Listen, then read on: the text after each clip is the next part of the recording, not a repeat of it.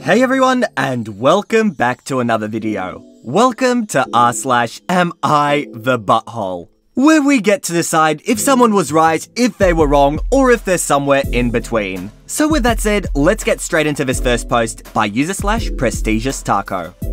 My sister, 20 female, and I, 24 male, have never gotten along. Her mum and my dad got married when we were 6 and 10, so we've known each other for a long time. In my stepmom's eyes, she could do no wrong, and anything bad that happened was pinned on me. My dad is a complete pushover, so he would always fall over to whatever my stepmom would say. When I was about 15, I started gaining weight. My girlfriend broke up with me. Woohoo, high school romance. I started failing some of my classes, and I quit baseball.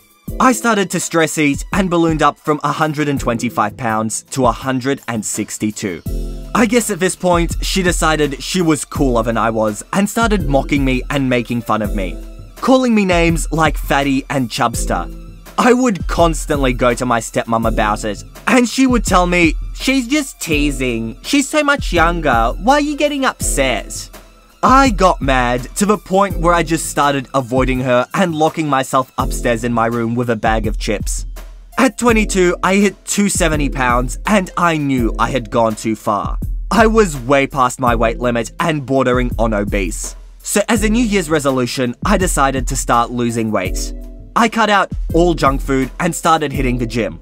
Around this time, my stepsister started to overeat too. I don't really know why, but she gained over 30 pounds. She still was constantly belittling me about my weight, which admittedly was way over hers.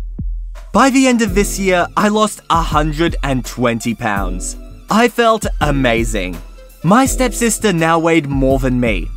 Over Christmas dinner, all the aunts and uncles and cousins were complimenting me on my weight loss, telling me how I looked so much better. My sister just sat there smoldering.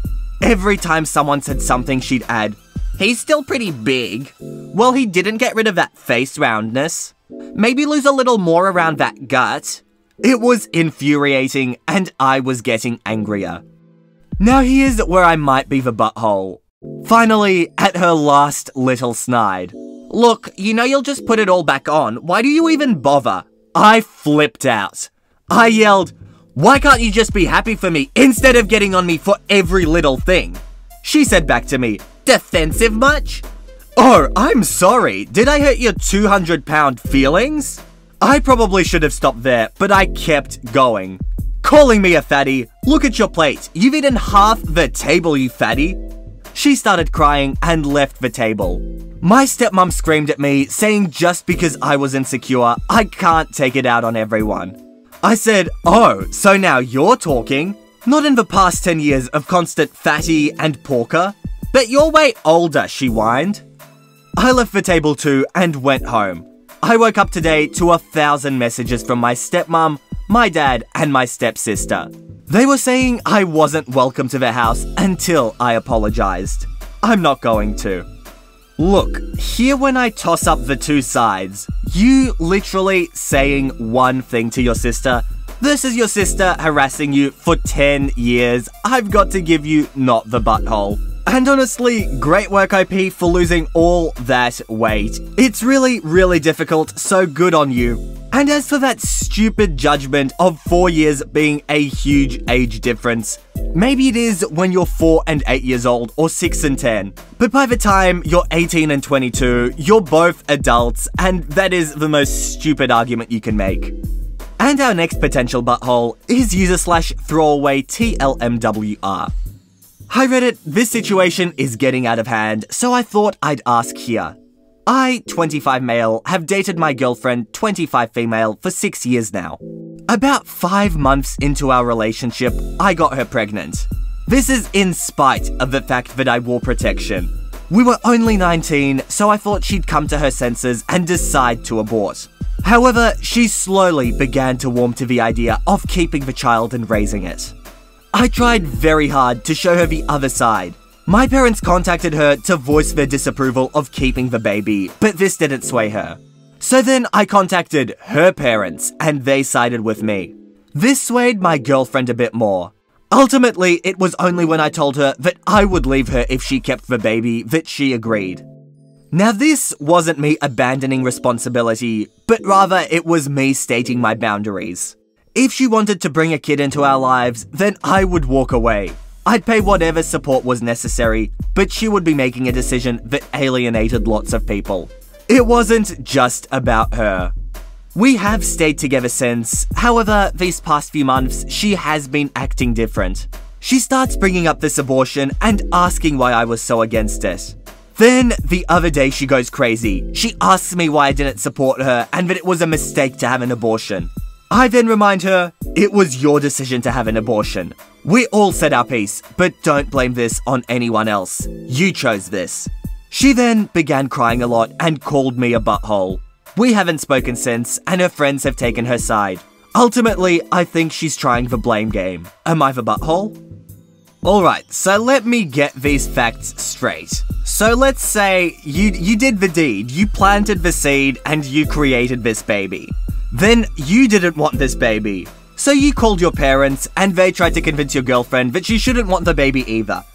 Then you called her parents and convinced them that she should get rid of the baby, and they tried to convince your girlfriend that she should get rid of the baby. And then you just said, I'm just gonna leave if you're gonna have the baby. This sounds to me like you literally bullied your girlfriend into having an abortion. And I'm not saying it's bad not to want kids, but I'm just saying that your girlfriend couldn't have really gotten pregnant on her own, so the responsibility here really has to be shared. And here's our next post by user/throwaway I, 40 male, was called into my daughter's 17 female school and essentially told me that my daughter had been bullying another girl for quite some time. She had been verbally tormenting her for 2 years and the evidence was provided. My heart sank. I had realized that I'd failed as a parent. I discussed with my wife, 40 female, on what to do, and we agreed that we were to ground her so that she would not be going to any parties for the rest of the year, nor would she be able to go to prom later in the year. When we confronted our daughter, she tried to defend her actions as just being a harmless joke, but we weren't having it and told her. She reacted poorly and broke down in tears. She said it's her final year of high school. Again, we stood by our decision. She lashed out at us, calling us buttholes. She's also complaining to us that we still allow our son, 15 male, to go to parties. So we explained to her that he hasn't bullied anyone that we know of, and if we were to be revealed that he did, then we would give him a similarly strict punishment. It really does feel like she's trying to guilt trip us. She's been a complete mess. I went over to the parents of the bullied girl's house to personally apologize for all this. I hope we can make things right with her. My parents, in their 70s, think we're being too harsh on our daughter for completely banning her from all parties and prom, and agreed that we're wrong about it. Am I the butthole here? Alright, now I will be stealing from the comments a little in my judgment, but basically, OP is not the butthole. As a dad, it is his responsibility to raise the best person possible. And bullying is no light matter, so the punishment needs to be fairly serious.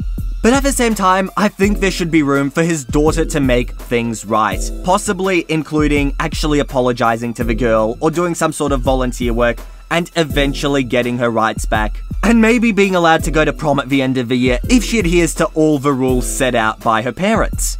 But at the same time, not the butthole OP, I think you're doing the right thing. Our next potential butthole is brought to us by user/xhexxxx. My ex Josh and I have a 5-year-old son, Alex. We split when Alex was a year old, and we decided I'd have primary custody because he moved in with a bunch of roommates, but he asked to have Alex every other weekend.